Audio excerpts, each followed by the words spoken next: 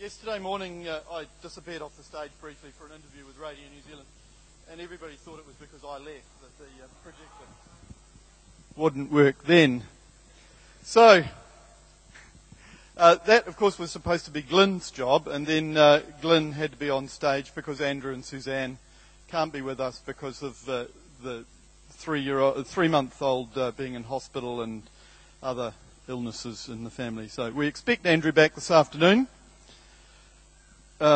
Meanwhile, while I was on Radio New Zealand, I told them about the fantastic people we have lined up to Keynote here. And in the process of that, I got a bit flustered, and I said that Gabriella was a sociologist. So I have to apologise for that. It's not true. Gabriella is an anthropologist, and having studied both subjects at university myself, I should have known better. Maybe I would have got better marks if I had have. Fortunately, Gabrella's a bit thick-skinned, and she tells me that she's been mistaken for worse things. At New York University, where she is assistant professor in the Department of Media, Culture and Communication, she is regularly mistaken for a student. And it is this ability to blend in so well that gives Gabriella an extended capacity to understand a culture from the inside. Just like us, she has inhabited those twilight hours on IRC between bedtime and breakfast. And also, just like us, she's done it in her pyjamas. It's tough to build a career in modern anthropology, going out and conducting ethnographic research on site. But Gabriella's fundamental laziness has brought her to study a community where on site did not require her to get out of bed. And where she could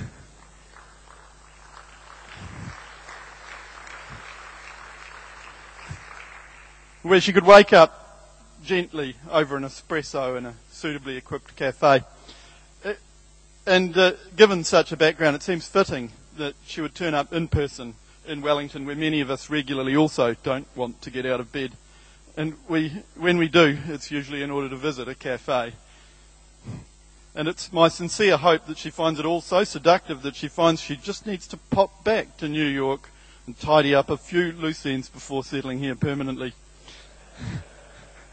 Unfortunately for us, Gabriella's research into online software development communities is so interesting that she finds herself in demand worldwide.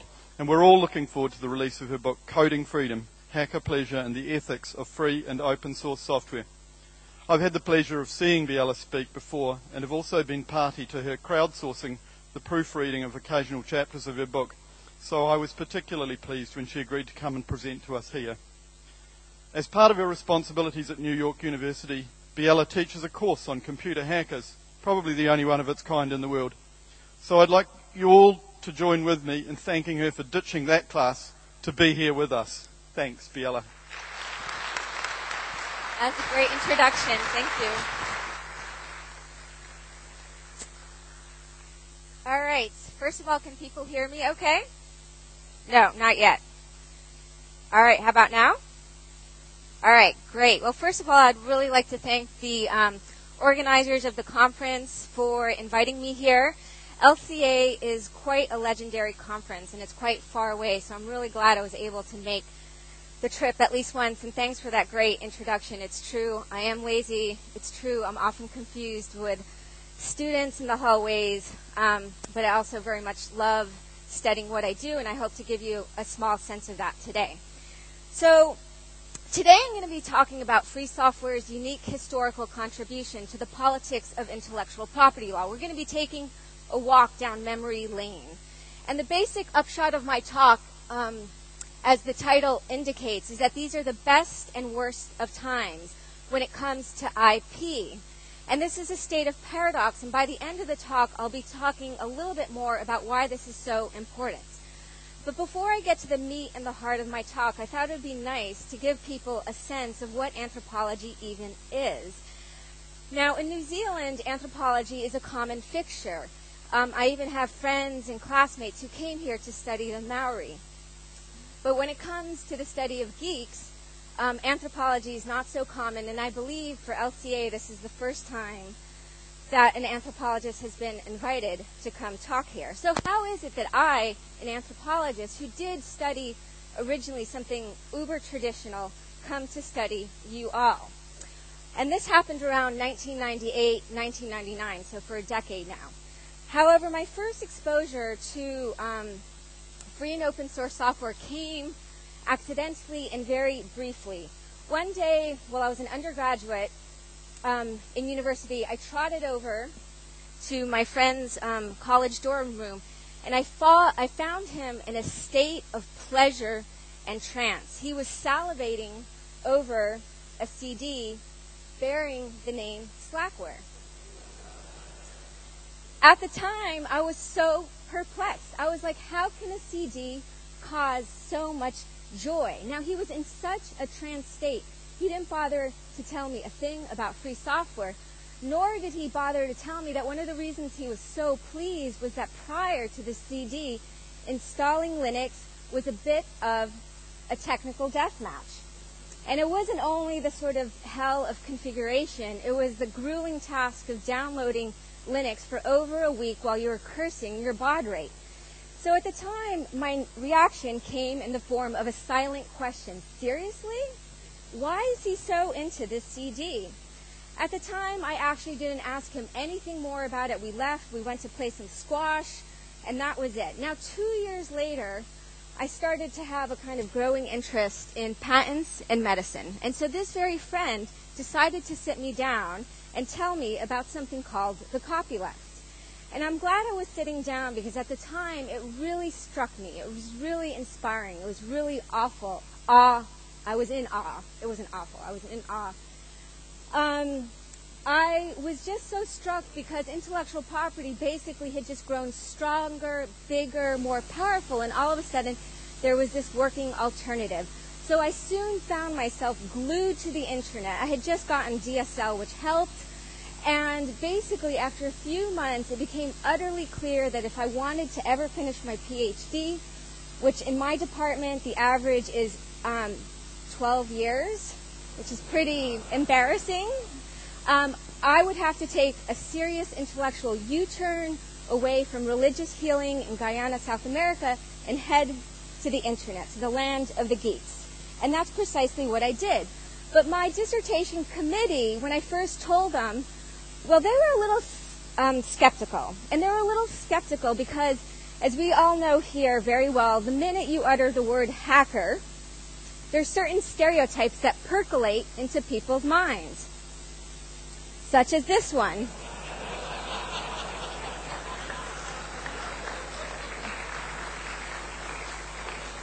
So once I convinced my advisors, my dissertation committee members that hackers didn't want to blow my family or their family to smithereens, they gave me the seal of approval, and I went ahead and I did field work. Although this is obviously not me, but this is what normally percolates to people's minds when they learn about anthropology.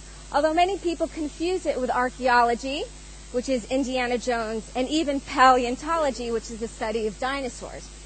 So for those that may not know, fieldwork mandates total cultural immersion. It entails participation, watching, listening, recording, data collecting, interviewing, sometimes learning different languages, and asking many, many questions. You kind of dedicate your life to a group of people or a subject. Now that description is true, but it's pretty sanitized and it's pretty idealized because frankly, the start of fieldwork is nothing but intimidating. Showing up to a group of people you seek to formally study, which in my case was an install fest, and letting them know that you plan on staying for months, possibly years, is a really difficult first introduction to pull off. It neither helped in my case that when I first started doing fieldwork, even though everyone was talking in purported English, I couldn't understand a damn thing. The technical jargon was like the fog, thick, constant, impenetrable in the place I did most of my fieldwork, which was San Francisco. So sure, when I started fieldwork, I found it slightly intimidating. But over time, I found it less intimidating. And actually, pretty soon, I found it not intimidating at all. In fact, fieldwork became incredibly fun. I was having a blast. And actually, I felt like I was scamming the world getting funded to do a PhD on free and open source software. So basically, after that kind of initial awkwardness melted away, I learned the jargon, I became comfortable, I was psyched. But there was still a huge question that remained for me. Now, it was clear that geeks were pretty smart and clever. It was also even more clear that they really like to improve things and make things better. I'm just thrilled I live in the era where I can use lol caps in my slides. But that was the problem. I thought perhaps they're just computer fanatics, right? And that really there's not the type of cultural meat that anthropologists like to sink their teeth into. So I was just, a little bit concerned. But more than anything else, it was the abundance of humor among geeks, which included informal joking. It included language punning. It included Easter eggs in code. It included humorous computer languages like intercal that assured me that there was cultural substance to grab onto and also to dissect. For as the philosopher Simon Critchley has so eloquently put it, the extraordinary thing about humor is that it returns us to common sense by distancing us from it. And by common sense, he means the kind of deep sensibilities, assumptions, and values that make up the often invisible world of culture. Now, one of my favorite bits of humor that I spend a considerable amount of time dissecting in my work concerns cabals, of course, as well as their supposed lack. There is no cabal. As I soon came to learn, many geeks, whether in the golden age of Usenet or today, and I noticed that there's a network, a cabal network, which I couldn't get onto. I'm not part of it. They seem to joke an awful lot about cabals, a humorous accusation used in part to remind those who've been granted power or who hold power that they should behave openly, transparently, and in consultation with others, leveling the playing field by which others can contribute to the technical commonweal. Unfortunately, today, I'm not going to talk any further about hacker cabals or hacker humor. You're going to have to read my book, which is currently undergoing serious beta testing. My publisher is pretty unhappy that it's vaporware, but it will be coming soon. We just take an awful long time as academics. But I am going to talk, and now I'm shifting to the heart of my talk, I am going to talk about a less humorous but real-world cabal, the intellectual property cabal, whose most recent incarnation can be located in the following treaty, ACTA, the Anti-Counterfeiting Trade Agreement. Okay, as our good friends at the Electronic Frontier Foundation have written, ACTA is intended to set new global IP enforcement norms above the current international standards in the Agreement on Trade-Related Aspects of International Intellectual Property, TRIPS. States are negotiating ACTA with unprecedented secrecy. A lawsuit brought by the EFF and public knowledge resulted in the release of 159 pages of information, but 1,362 were withheld under national security classifications. Quite cabalish.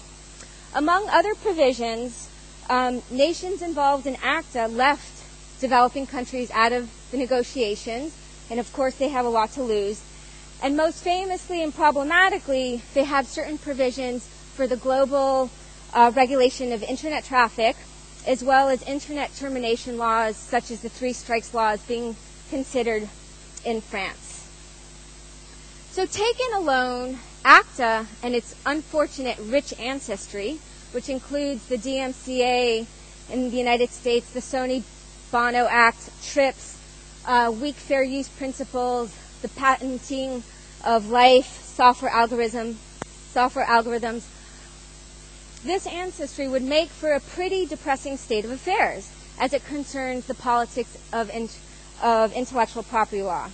But indeed, it's largely because of free software that we in fact can not only feel pessimistic, but that we should also feel optimistic about the current state of affairs. For never before have there existed such profound and robust alternatives to the global tangle of IP provisions. So it is for this reason that when people ask me what's most politically significant about free software, I usually don't pepper my response with a sort of optimistic rah-rah story. Instead, I respond with a literary quote, the memorable opening lines from Charles Dickens' A Tale of Two Cities, written in 1859. In this book, Dickens compares two European countries under turmoil, France, pre-revolutionary France, and England.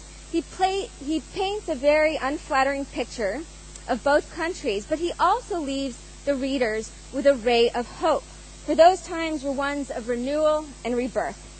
So the book opens in this way. It was the best of times, it was the worst of times. It was the age of wisdom, it was the age of foolishness. It was the season of light, it was the season of darkness. It was the spring of hope, it was the winter of despair. So although these words describe a time, a place so distant from our own, the duality of hope, of despair, of light, and of darkness is one that I think aptly and absolutely captures the contemporary moment. Never before have we been so subject to one global and powerful regime, and yet never before in the short history of IP have we been graced with such robust possibilities, best represented by free and open source software and the efforts it has inspired, from Creative Commons to the open access movement. We should feel both optimistic and pessimistic about the current state of affairs. Now, how did we get here? Why is it important to emphasize this paradox? I hope to start answering these questions by taking you down historical memory lane. And what I'm going to do is talk about the rise of free software in relationship to the rise of the global politics of intellectual property. And what we're going to see is that they're kind of two related but independent streams that over time kind of intersected and clashed. I'm going to concentrate in this history on three periods, 1984 to 1991, even though obviously you can go further back to tell the story of free software.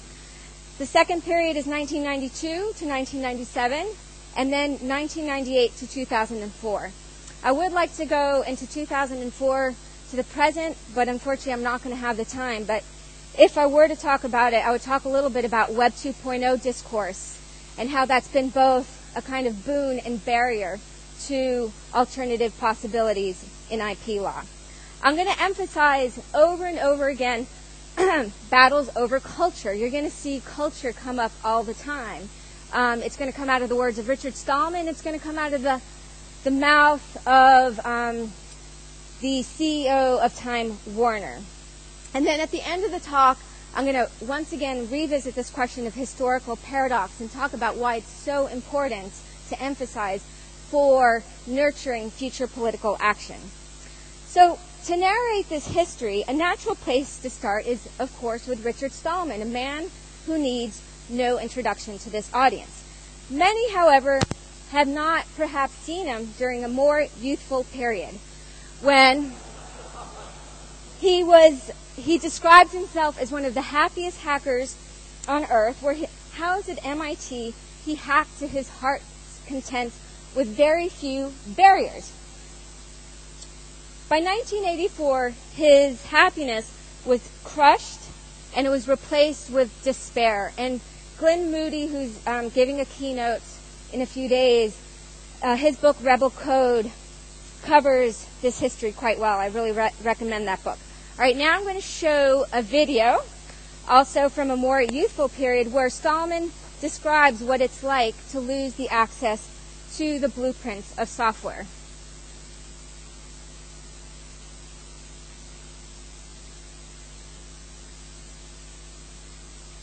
Oh.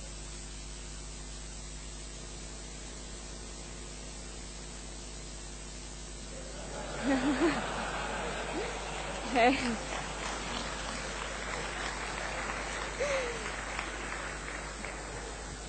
We'll close this. Can they turn it up? All right, let's try it again.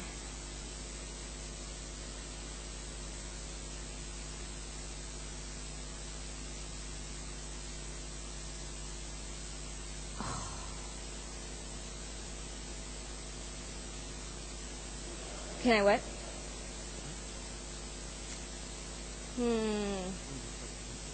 It's It's not set up. Well, I'll play the video after the talk. But, yeah, I could try that. It's not very loud here. Yeah. Oh, well, after the many, many, many hours I spent on this, the tragedy, I will play the video. It's a great video where he talks about, basically, he says how he feels downtrodden and resigned. Basically, that's what he feels like when it's like to lose access to the blueprints of software. At the time, though unmarried, he also would tell strangers that he met on the street that his wife had died, by which he meant the culture of computer programming. And this is covered in Stevie Levy's book, Hackers. He also told Stephen Levy that I'm the last survivor of a dead culture and I don't really belong in the world anymore. In some ways, I feel like I ought to be dead. However dire Richard Stallman's prediction about hacking was, it actually proved to be wrong. Computer hacking actually experienced nothing short of a cultural renaissance. And it flourished in part, but only in part, because Stallman initiated a political movement, we might say a virtual land trust, for the creation and preservation of software, now called free software. What is interesting to think about is how and why Richard Stallman was successful in creating this virtual land trust in a period that has been ominously described by legal scholar James Boyle as the second enclosure movement, by which he means the enclosure of ideas behind the walls of intellectual property. How is it, in other words, that software was able to escape the second enclosure? Now, obviously, there's many components to this. I can talk probably about 4 hours until everyone's asleep about why this is the case. But the brief answer is that it was great timing, in fact, really, really good timing. If Stallman had been born 5 to 10 years later, perhaps we wouldn't all be here today. If you look back at the history, and here I'm cribbing a little bit from the work of Christopher Kelty, who's written a wonderful book called 2 Bits. He has this great chapter on the very genesis of the copyleft. I can't recommend it enough. If you look back at this history, when Richard Stallman started his crusade, basically patents and copyrights had not entered the realm of software. Many geeks and hackers were kind of unaware of how this legal material worked. Stallman didn't even turn to the law to create what he called his Emacs commune. The law was the damn problem. Why are you going to go to the law? It was only after a big kind of copyright dispute with James Goslin over Emacs that Stallman decided that he needed to fight fire with fire. So in this period, even though intellectual property was strong, it was growing, it yet had to substantially enter the realm of software, which was great timing.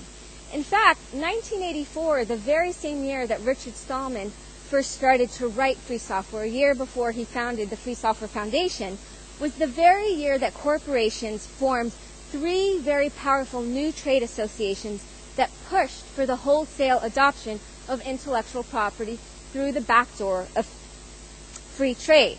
In this year alone, the following 3 associations were formed: the Intellectual Property Committee, the International Intellectual Property Alliance, and the Software Publishers Association. Number 2 carries with it some special stars because, in fact, it's an umbrella organization representing the MPAA, the RIAA, and the Business Software Alliance, at least at the time. I'm actually not sure if that's the case anymore. So between 1984 and 1991, there was 2 opposing trends formed in the law. And though they were related, they existed independently of each other. One was free software, which was small, seemingly insignificant in the grand scheme of things. A political movement based out of Cambridge, Massachusetts, focused almost entirely on software. It was so geeky and esoteric, only the geekiest of geeks and hackers knew of it. The other trend was a global endeavor pushed by corporate giants, Eli Lilly, Microsoft, Universal Studios, that sought to define, demand, and export one global model of intellectual property for the world. Now, the next stage of this history, obviously I'm going very quickly, occurred between 1992 and 1998, and basically what we see is both the world of free software and IP become more global diverse, and especially public. So as we all know, when Richard Stallman started to write free software, he kind of tightly controlled the writing of the software. Many geeks knew of free software, and some of them identified immediately with this world. Others were just like, ooh, cool, free as in beer. I've got free beer software.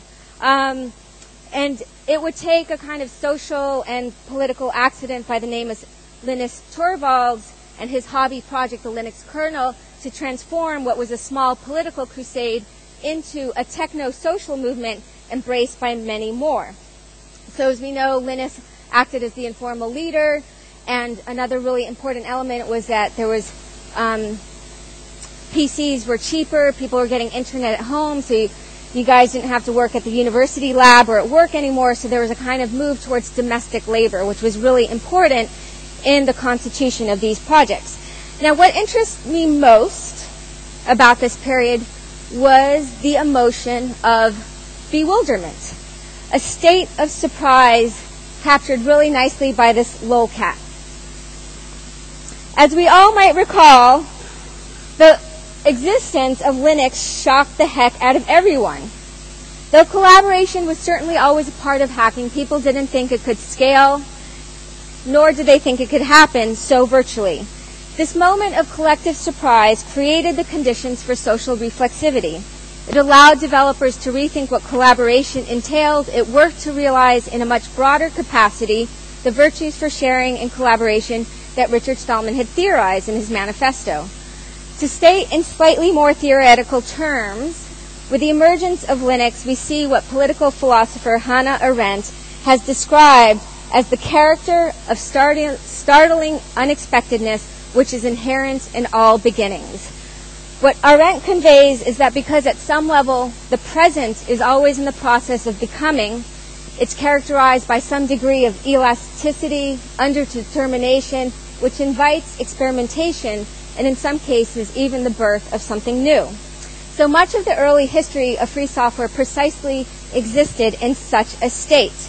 It required a level of open experimentation on the part of developers and hackers. Stallman's intentional politics of resistance, however crucial to the viability of software freedom, was incomplete without the participation of social actors also willing to embrace, jump into what only existed incipiently. Now, as we also know, this was also the period when the political element of free software found its pragmatic apolitical counterpart, its apolitical cousin. Linus saw the pragmatic value of the copyleft. He turned to it. He combined his kernel with the GNU tools, but he steered clear from the political message. But even if Linus himself, the person, was uninterested in the ethical principles of the project, Linux the project, Linux the object, led to a deepening, a proliferation to the ethical principles of free software. More than any other project, it also inspired so many others to follow suit. This was the era when you see the proliferation of volunteer associations. Debian in 1993, Apache in 1995, KDE in 1996, and GNOME in 1997, just to take a few examples.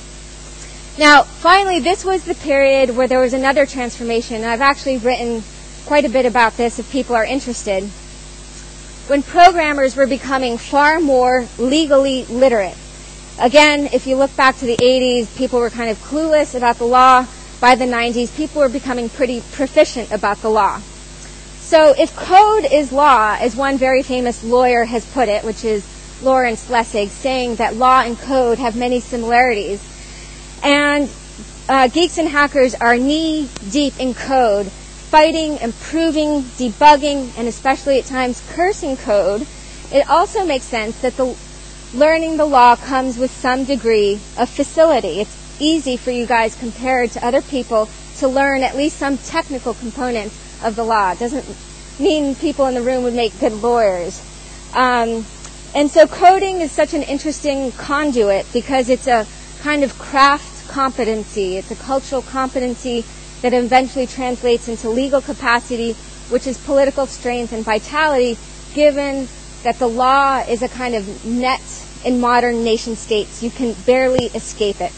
So in this period, we start to see the creation of a profound legal consciousness among hackers that would eventually come to butt heads with other trends in intellectual property law.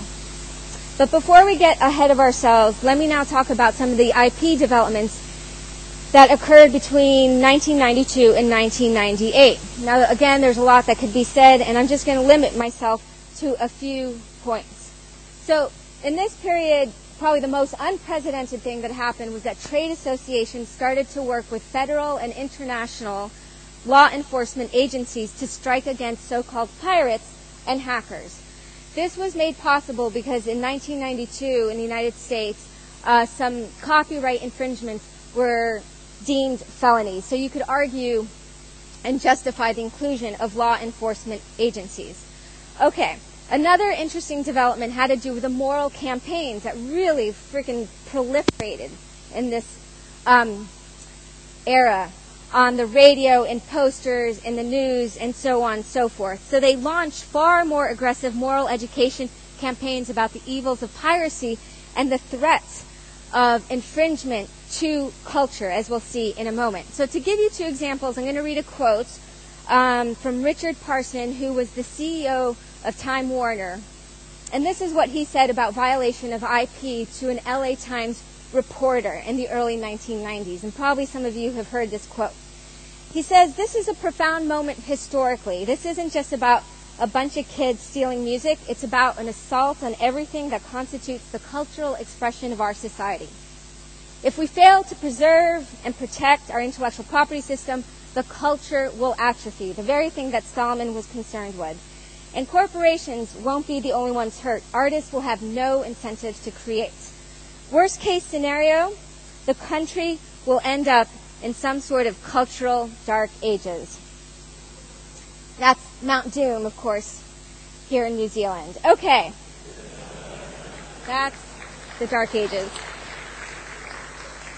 All right, so the next example is a little bit more current, and it's probably the most extreme, and it has to do with the equation of terrorism with piracy. We know those go together like peanut butter and chocolate. So, and this was obviously made possible by the war and terror in the United States.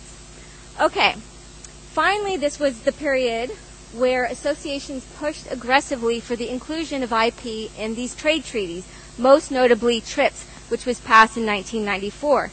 It represented the most sweeping changes to intellectual property law in its history, and it required all member nations to eventually adopt a single standard. Can you guys all hear me still okay?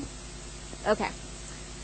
These included the fact that patents had to be open to all technological fields, which was really contested in Europe with software. The copyright term was modeled on the U.S. 1976 statute. And then, of course, countries could only grant narrowly defined exceptions to copyright terms. Okay, so obviously in this period, IP became restrictive, powerful, but one of the things that also happened as a result is that knowledge about intellectual property became far more of a known quantity, thanks to these kind of ridiculous moral campaigns as well. It became a public issue. Once public, it was also put in the position to be put under critical scrutiny, which is what soon happened, especially once programmers were arrested a few years later, which I'm going to talk about in one moment. All right, now I'm going to get to the final period, which in some ways is the most exciting. A lot kind of happened between 1998 and 2004. When it comes to free software, I'm going to highlight three elements. First, very briefly, let me tell you. Obviously, free software entered the commercial realm more openly and visibly. But what is often not noted, because people are like, this was the period of open source, which is absolutely true. But this was also the period where there was accentuated social and political antagonisms under the DMCA and the arrest of people like Jon Johansson and Dmitry Skillerov. And this, in fact, helped to keep the political fire alive, all the while there was a kind of movement against to move away politics. And then finally, another final trend is the fact that geeks and hackers were not just learning how to collaborate and build very interesting social institutions that are the free software projects, but they were also these projects produce what probably is the largest amateur and informal army of IP and free speech scholars in the world.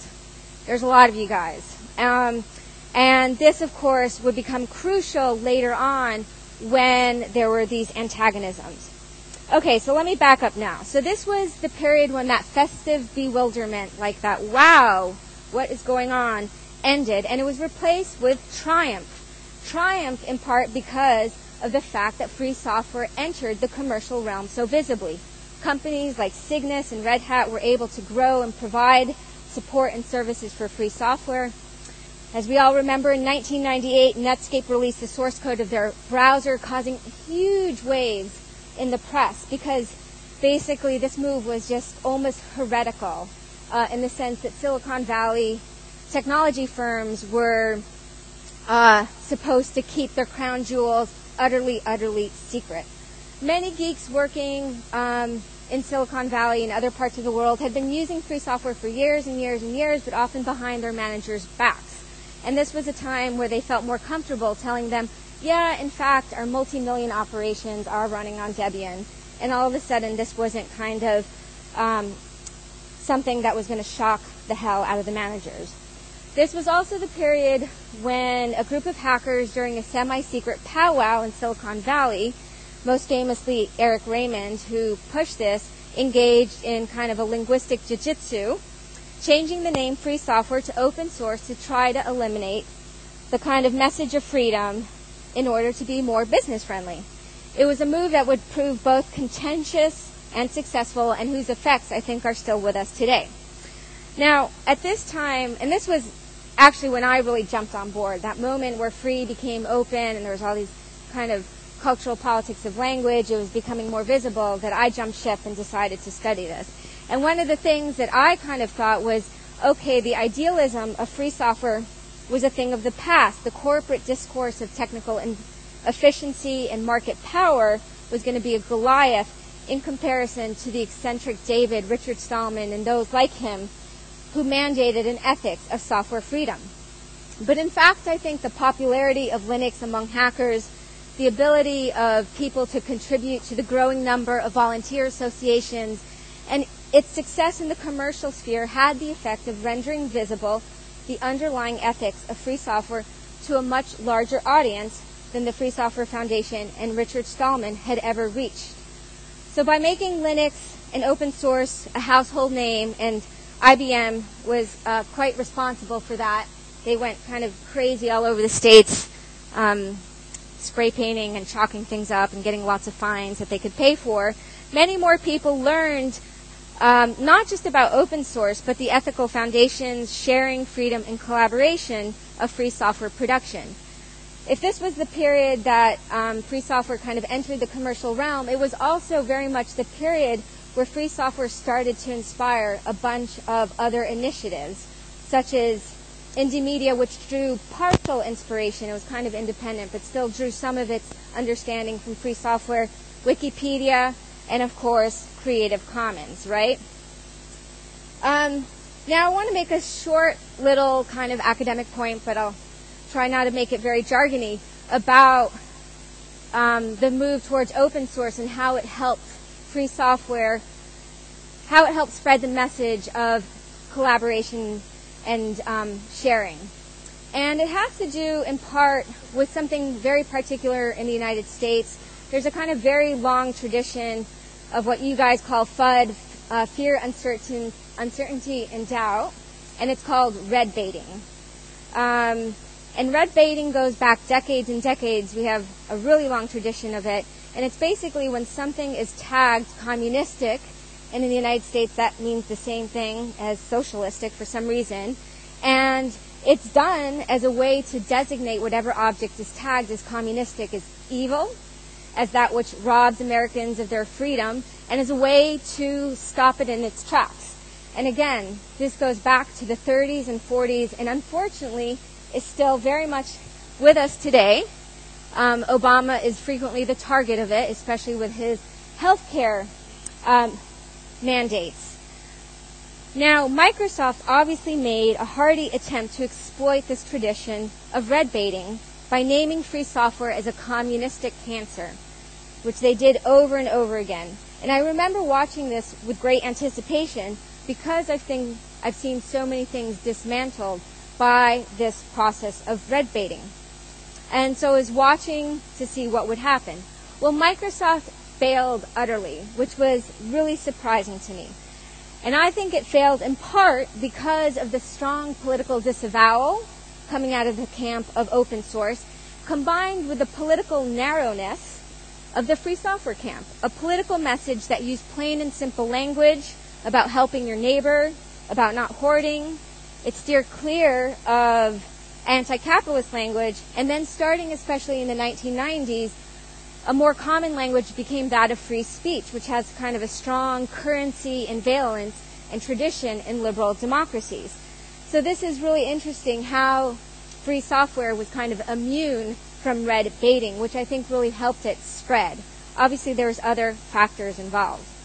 All right, so as Microsoft was trying to sully free software by red baiting it, they were doing so because they were actually quite threatened by it, even though in public they were claiming otherwise, even portraying Linux as technically dangerous.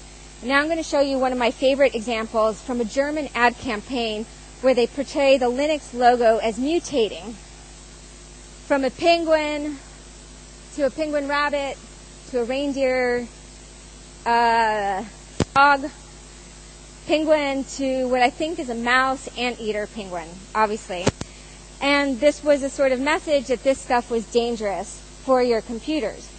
Now, despite, yeah, it is a little weird. What does it say? Does anyone know?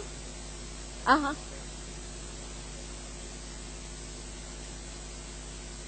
Okay.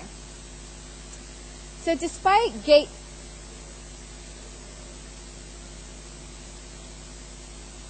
only doesn't have what? Oh, right. Okay.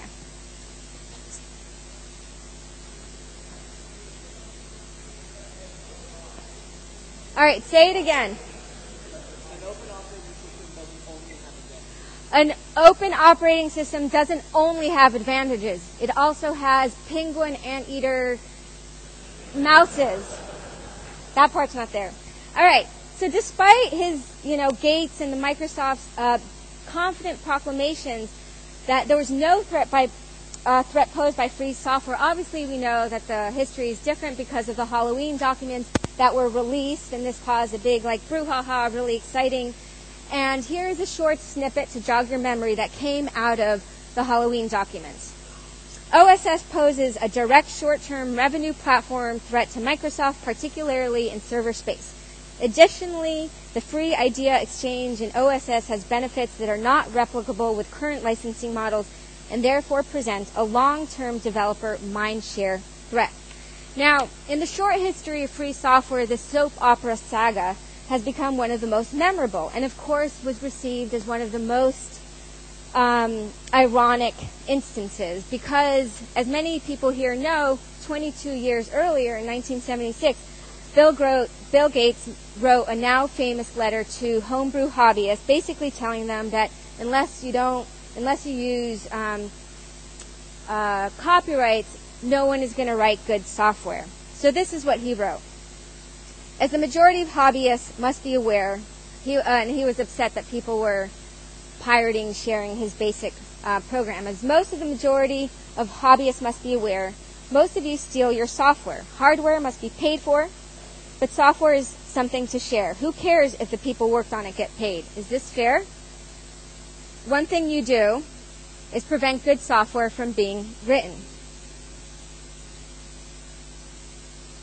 So by the time the Halloween documents were released, most hackers were thrilled at free and open source software. They were very well aware of the existence of two opposing trends in the law.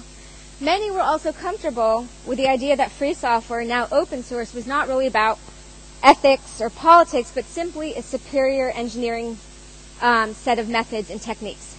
But actions taken by the U.S. Department of Justice, the FBI, the trade associations, and software companies such as Adobe would only magnify the antagonisms and clashes between these two worlds. forcing many geeks into the political arena, when many didn't necessarily want to. So in 1998, thanks to the lobbying efforts by the copyright industries, the Digital Millennium Copyright Act was passed, a restrictive copyright statute which outlawed a number of circumvention technologies, including software.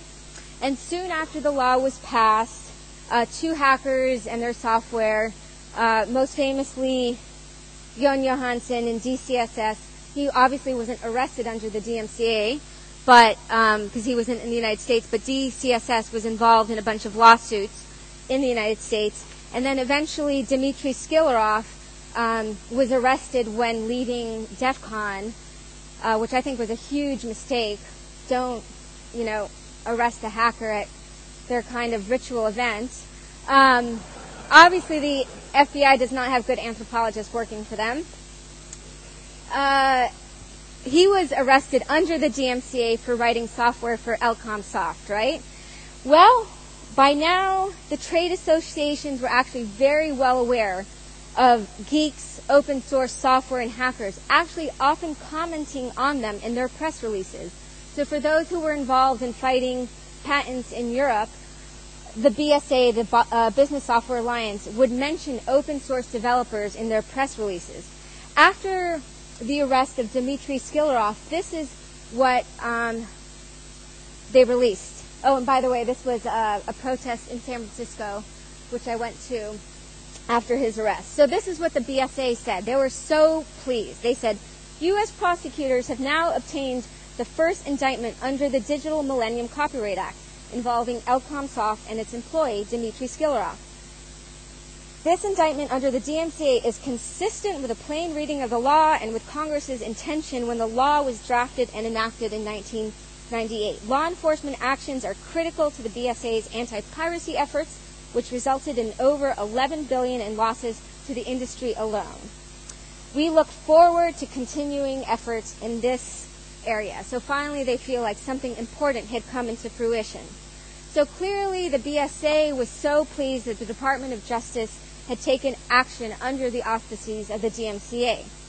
Less comforting, however, was the fact that this arrest led to some of the most vibrant hacker protests of the last decade.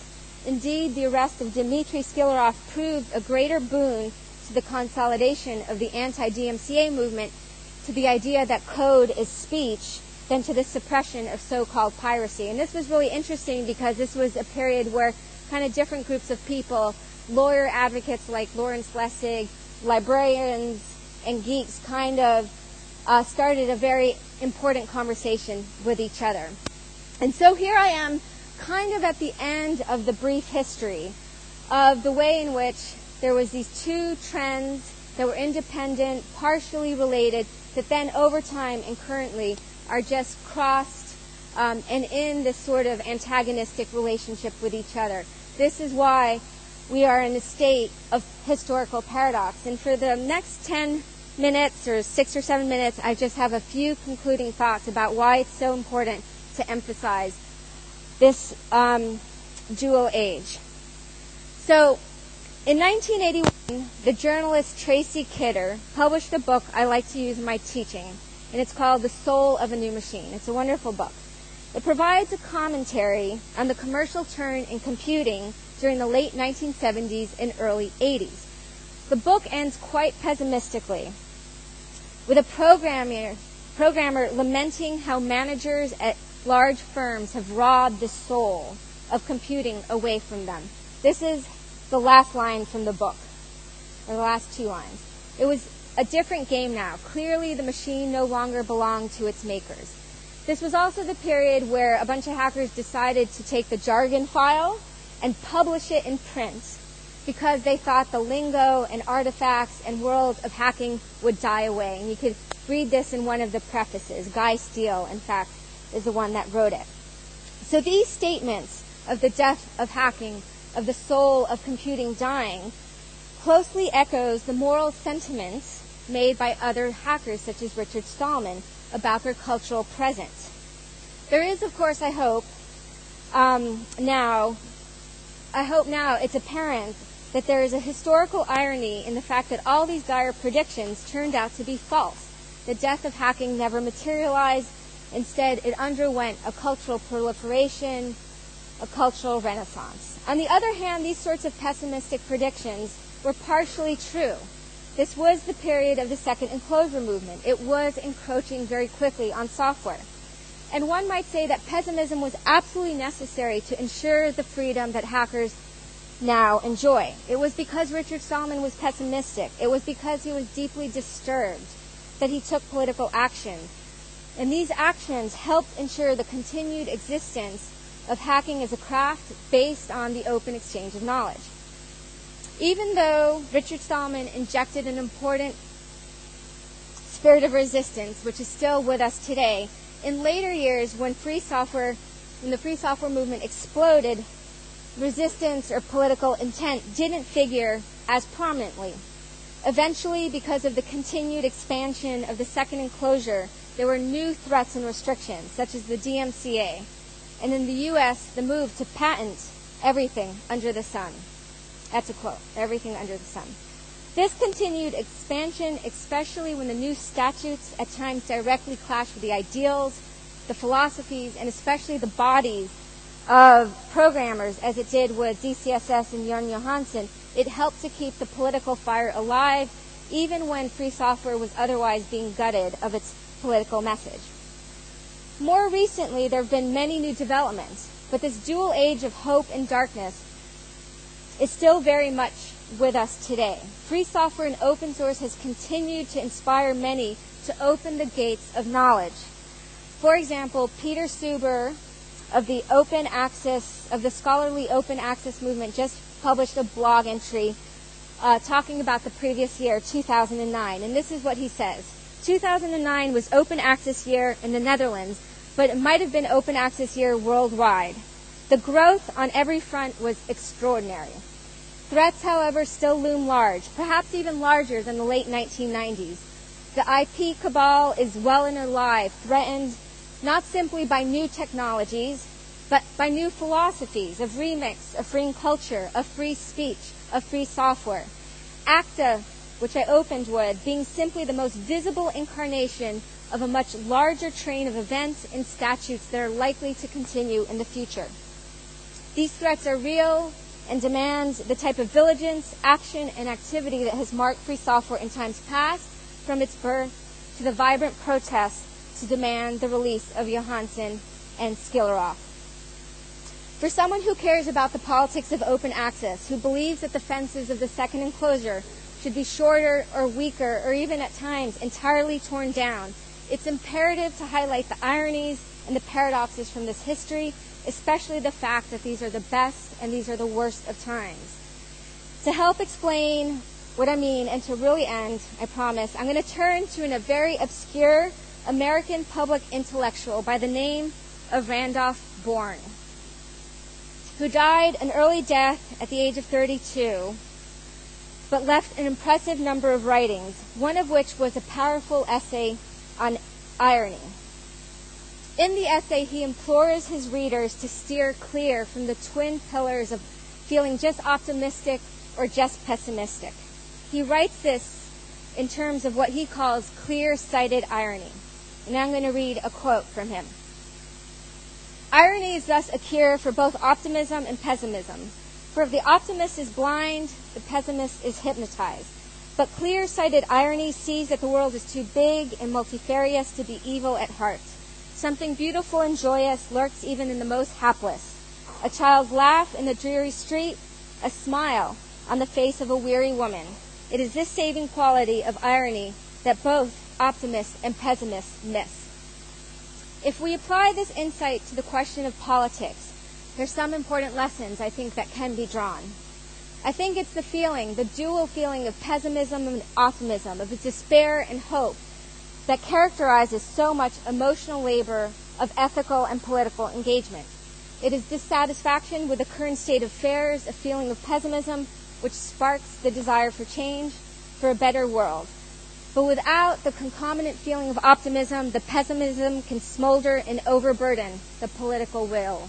the joys and pleasures of politics, of creating stuff you love to create, is absolutely necessary. So to end, free software might be posed as something more complicated than a simple binary. It's not just hypnotically pessimistic nor hopelessly optimistic, but rather it transcends this binary in what Randolph Bourne calls clear-sighted irony, a vision of the world that lurks in the most hapless place. Among our overly complicated legal frameworks, our oppressive intellectual property systems, and most importantly, among the misguided assumptions that there are no alternative possibilities. Lurking in these shadows, encompassing a much more complicated and beautiful saving quality, we have an actual functioning alternative that both the pessimists and optimists miss. So with that, I have nothing more to say for the formal part of the talk. I'll just open it up to questions. Thank you.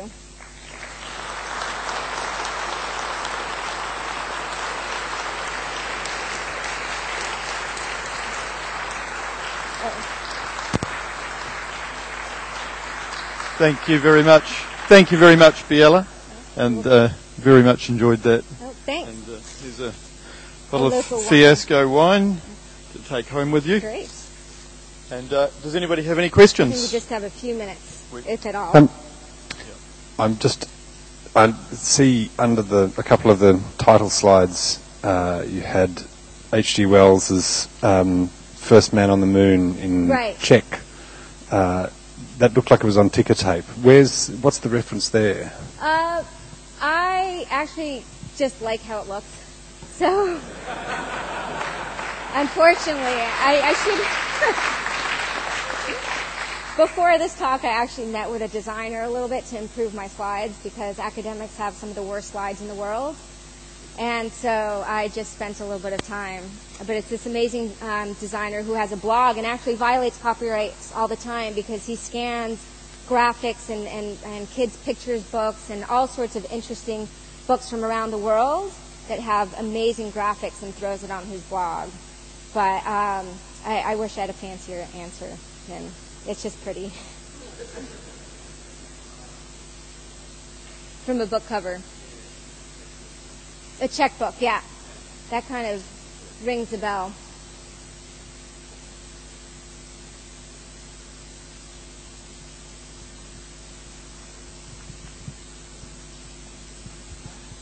Oh, yeah, the video, yeah, no. Proponents of software freedom are, of course, not the only people who are concerned about... Oh, wait, can you speak up a little bit? Yeah. Proponents of software freedom are not the only people, as we know, who are concerned about the intellectual property regime. Whenever there's a major international economic meeting that covers intellectual property or a new development, we will, at least in the quality media, hear commentary from critics of that regime who are concerned about the patenting of genetic material taken from farmers in third world countries, who are concerned about the drug patents and their impact on the availability of drugs to those who need them, and we'll get, at least in the quality media, we'll get a commentary from an expert such as Vandana Shiva criticizing what the purveyors of intellectual property are doing. These kinds of criticisms and the movements and the activists engaged in them seem to be entirely disconnected from the world of free software advocacy, and I'm wondering to what extent you think that in order to bring about legal and social and political change, there will need to be, or indeed there's a possibility of, some kind of coalition of interests across these various concerns. That's a great question. I mean, there's obviously different types of groups of people who are concerned with intellectual property who are more or less in conversation with each other. They're definitely not enough in conversation with each other. They're definitely, and this has been really a development only in the last 3 to 4 years, the rise of certain brokers, such as the Access to Knowledge movement that comes out of Yale University that has brought together many of the actors in these different types of movements, right? And absolutely, I mean, one of the things I'm really interested in is how we can take people's pleasures, right? So you guys all like to hack. So you should hack, like that's your focus.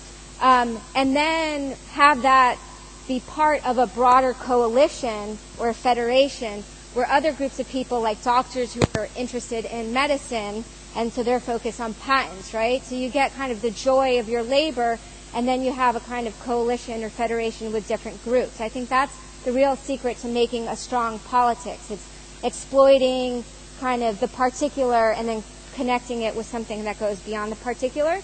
So I would say it has started. It definitely has started with groups like Access to Knowledge. But it is tough to build those coalitions because people don't often feel like they're part of that whole movement, whereas when it comes to free software, why it's so strong, or I think it's so strong, is because people here feel like I'm an open source developer, right? I mean, that's part of your identity.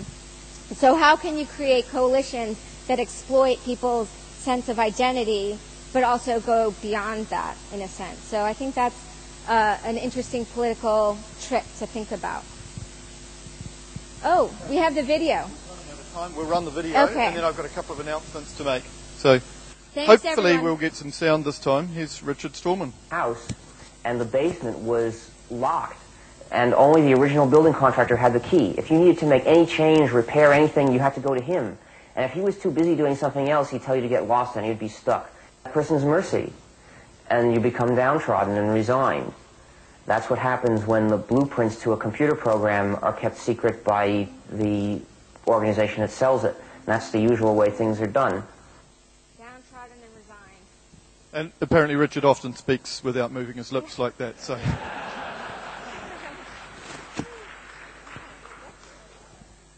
okay, so a couple of announcements. First of all, Vic Oliver is not sure where his laptop satchel is. It's a grey one with a broken strap, and it's carrying some medication in it that he's got one day's supply left. So if you do see a laptop satchel with a broken strap around the venue, can you take it down to the registration desk and hand it to them there? That'd be fantastic. Thanks very much. The other thing is we have morning tea now in the Town Hall Auditorium in the Symphony Cafe. The Symphony Cafe will also be open for lunch later on, and they'll open the doors out into the square where apparently there's some sunshine out there. Although you can't tell from being in here, of course.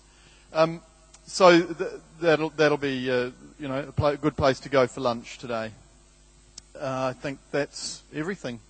Thanks, and thank you, Gabriella.